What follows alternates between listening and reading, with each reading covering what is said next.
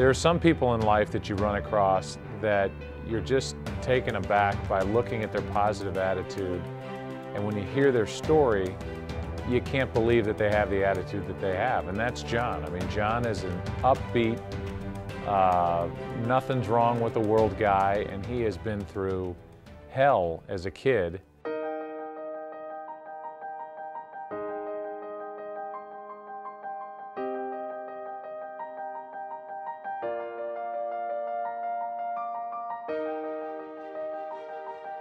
I found myself as a child on my back down the street in a hospital with burns on 100% of my body.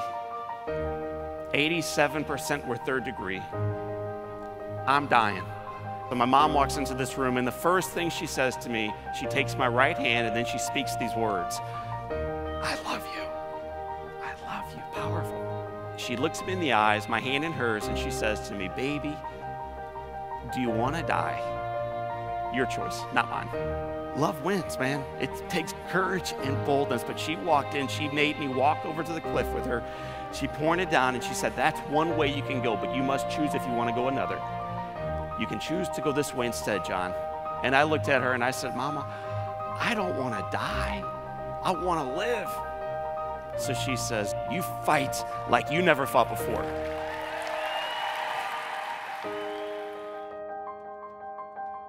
It's amazing to me to learn today that the fire that almost took my life years and years ago ends up being the greatest gift in my life. It led to the truth that you can't always choose the path that you walk in life, but you can always choose the manner in which you walk it. The absolute best part of my presentation is taking the microphone off, walking out to the audience, and then hearing their story. It's hearing the challenges they face today, the challenges they've gone through in the past, where they are today, and how this story has equipped them to move forward boldly, knowing that their best days remain in front of them. I'd recommend John to speak in front of any organization because I think his message transcends the kind of business or what people are trying to accomplish. It's about living life to the fullest and the best that you possibly can, and I think that's applicable in any setting. I saw him at a conference I was at, and I was so moved by the experience and so inspired that I said, I've got to share this with my staff. Everything that we do in life is an investment of our time and our money, those resources.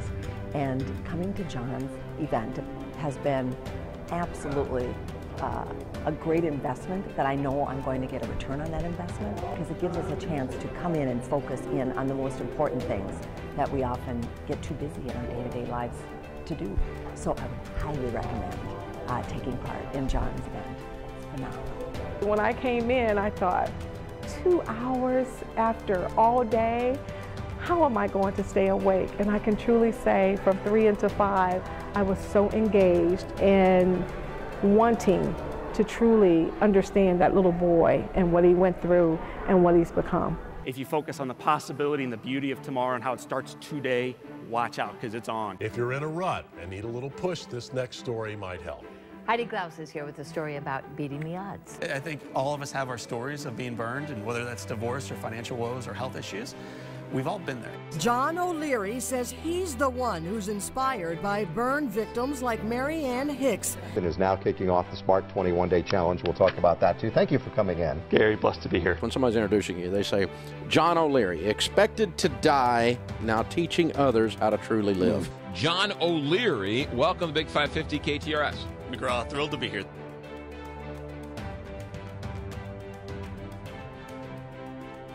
John O'Leary is the first author to sign on with Simon & Schuster's new multimedia platform-based division called North Star Way. Just because you are out of bed doesn't mean that you are fully awake. Just because you're at work doesn't mean you're fully productive. And just because you're in a relationship doesn't mean you're fully alive in it. What we get to do, and what I'm lucky enough to do at conferences and events, is to wake people up to fully and vibrantly and effectively live every moment of every day they have. I'm John O'Leary. It's time to live, inspire now.